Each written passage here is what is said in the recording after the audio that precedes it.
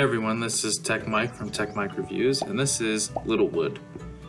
Now, Littlewood is a Stardew kind of Valley game or Animal Crossing that you will build, create your own little world. It also kind of has a little story to go along with it. Kind of an interesting one where I guess you save the world, but you have forgotten. So during the course of the game, you'll get little tidbits from every character. And that is one important thing about this game, is interacting with the characters gets you blueprints. You also level up their liking to you, and they can help you more. You can actually go hang out with them. You'll see that a little later, and then we'll get you extra items.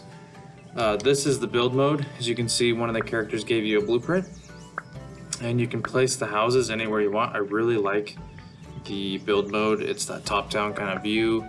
You can build out the farms, you can place trees, you can move trees around, you can elevate the land, you can make water, you can do anything you want in this world. It's really kind of fun.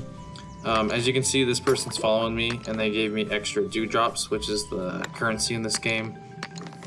You do mine, you do chop down wood to try to build more items, more of the blueprints you can build. Also, interestingly about this game is that top bar. Every time you do an action, it brings your energy down, and you can see my energy is really low. It turned night, and now it's time to sleep. At the end of each day, you will go through these accomplishments like I was talking about.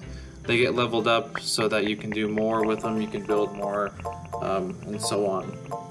There is also a marketplace where you can sell some items to gain more dewdrops. As you can see right here, I'll go and collect some dewdrops.